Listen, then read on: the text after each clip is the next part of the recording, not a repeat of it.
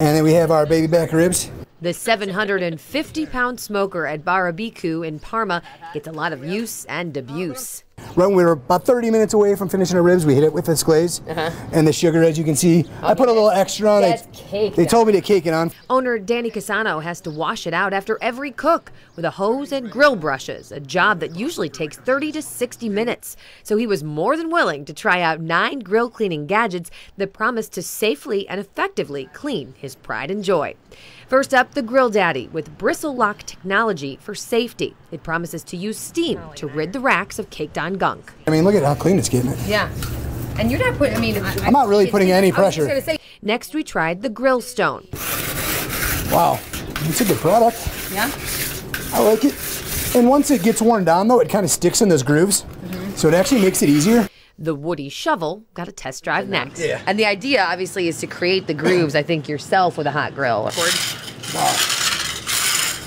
It's great for this caked-on sugar. But as far as getting them shiny and in between, that's not going to happen. It's not going to happen with this guy. We had similar results with another paddle, the Safe Scrape. It's not wrapping around and hugging them like that lava stone kind of did, or I think a brushwood. But for getting heavy stuff up, this thing's great too.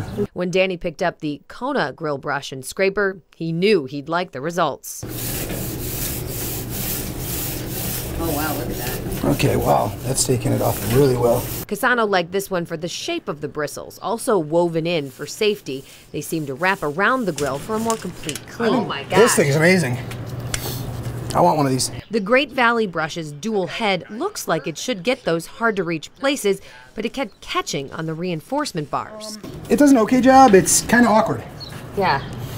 But the good thing about it is these don't seem to wear down that at all. Another bristled brush was from Weber, which he hoped would form around the grill. It was effective, but a little harder to use. The grill floss also seemed promising, but didn't really deliver. It, too, got caught up on the grill's reinforcement bars that are on nearly every backyard grill. It works in that way, but it's pretty tedious. Yeah, it looks like you're going to spend hours and hours. The Kona Safe Clean brush is shaped like the grill grate one, but oriented in a more user-friendly way. It's more natural to use it, and it seems like it's not bogging itself down on these reinforcement bars. It doesn't get in as well as the other Kona model. So how do these 9 products stack up? In a two-way tie for last, the paddles, which were cumbersome and not very effective. I don't know if you're going to really burn in groove marks in a grill ever. The grill floss comes in at number 7 because it wasn't flexible enough. Also among the lower performers, the Great Valley. The Weber lands in the middle of the pack for its durability, but it required a little more elbow grease.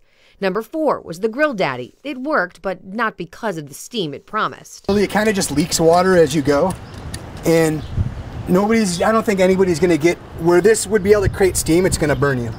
The Kona Safe Clean was user-friendly and durable, putting it at number 3. And the Grill Stone was a favorite for its ability to form around your specific grill. But the clear winner was the Kona brush with the floss, scraper, and long bristles.